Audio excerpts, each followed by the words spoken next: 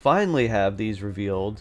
So we've got Xianyun, Gaming, Faruzan, and Noelle for both Nahida's rerun and for Xianyun's introduction.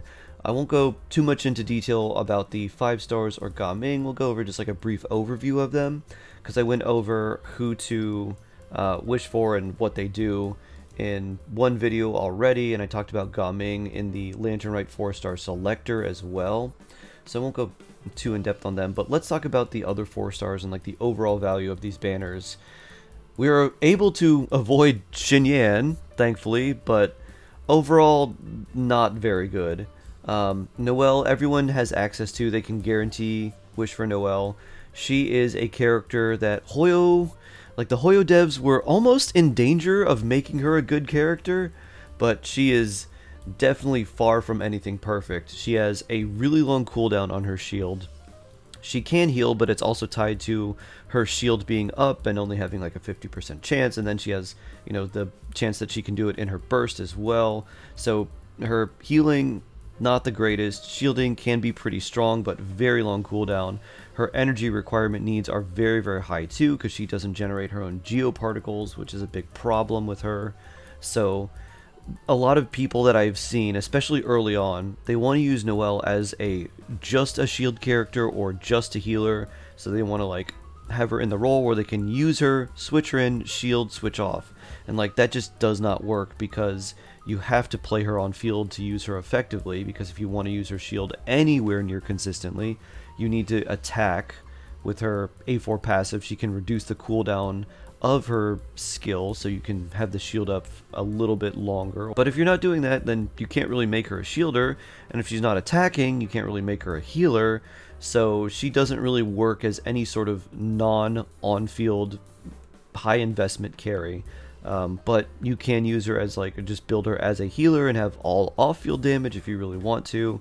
But overall, since everyone already gets one copy of Noelle, or can get one copy of Noelle already, her value is not very high, especially because her constellations are not great, except for C6, which is quite strong, but all the other ones are just meh. Faruzan's a very unique character, because she's an Animo damage buffer and Animo resistance shred character, which is very helpful for Xiao and Wanderer and a lot of other Animo hyper carries that don't necessarily care about swirl, don't want swirl or anything like that.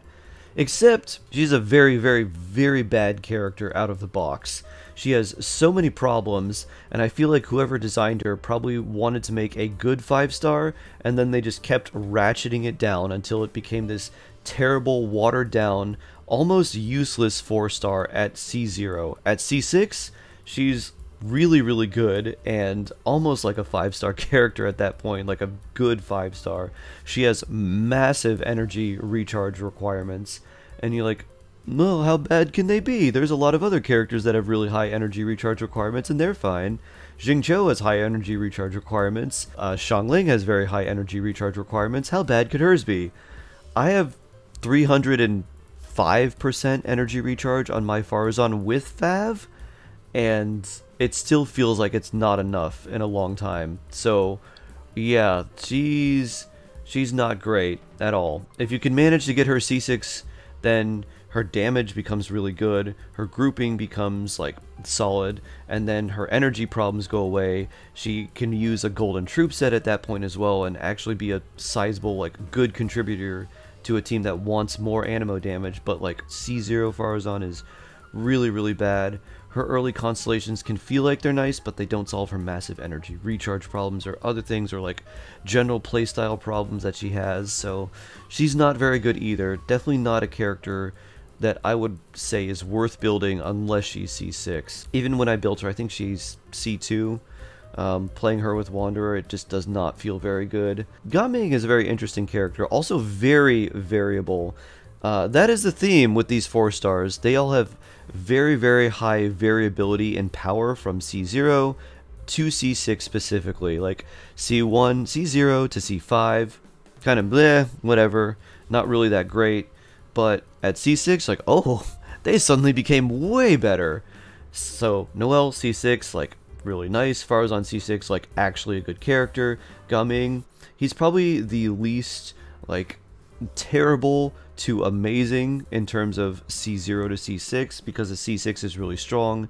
It gives him a lot of crit rate and crit damage on his special plunge attacks, and then his other constellations are pretty nice. Like, if you can get like up to C4 if you are wishing on these banners, that's solid enough to use him if you are using him with like Bennett or like Farina, but otherwise C0 Gaming is probably not the way to go because his damage is just not that good.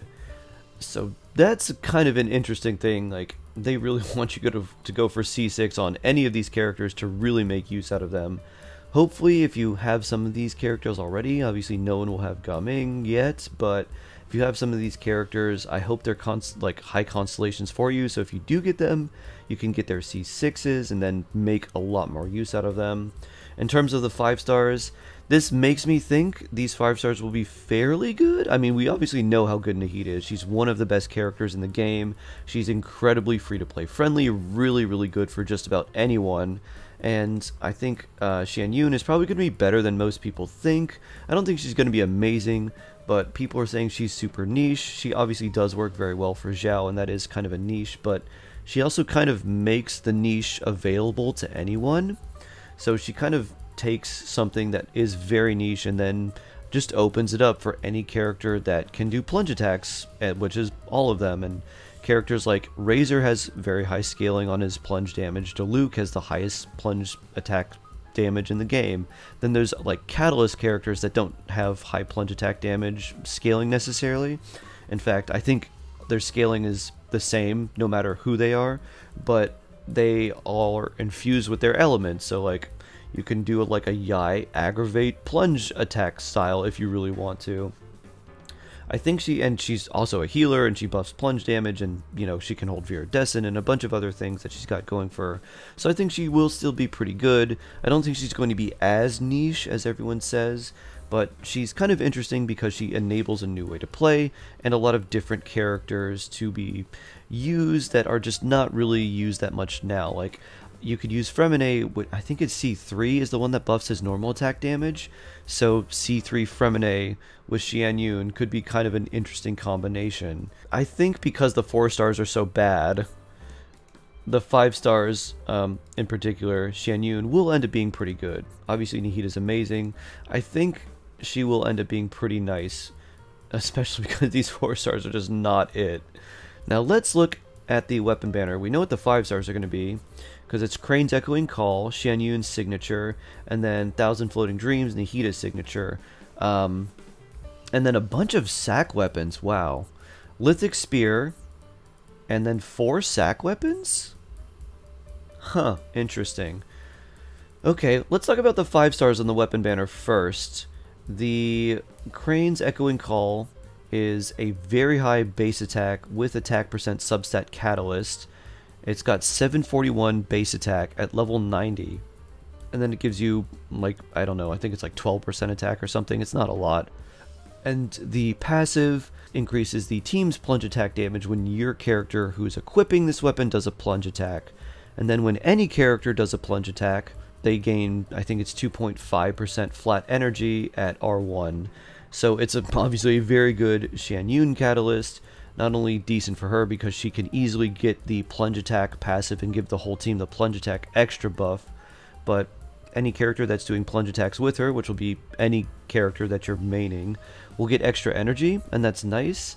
But overall, this is not a good weapon. Sucrose could potentially use it as a way for, like, if you're running a Sucrose Xiao team, to just have Xiao get more energy, and that can be valuable. But in terms of like wishing for it, I would not recommend going this weapon, especially if you have something like the Oathsworn Eye from an old event.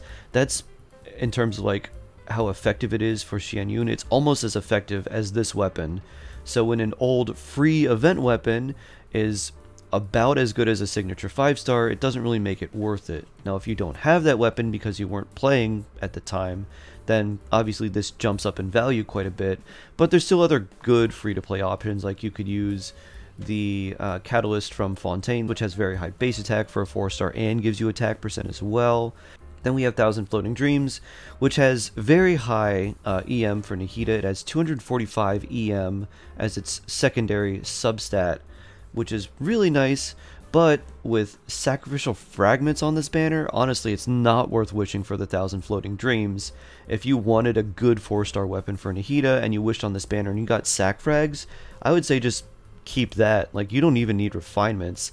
Sac Frags at R1 is literally perfectly fine because it has okay base attack, but it has 221 EM, which is massive. It's only a, what, 24 EM difference, and then obviously the passive helps Nahida a lot. But between like using a bunch of wishes, where you could potentially use 200 plus wishes to get a signature weapon, or you maybe randomly get a Sac Frags if you do want to wish on this banner, like I would just take the Sac Frags instead.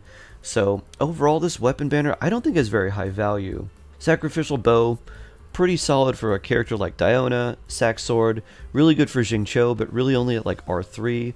Lithic is there's not too many characters where you're running all leeway characters, so you kind of lose the passive effects. It's a decent weapon, but you know, not the greatest.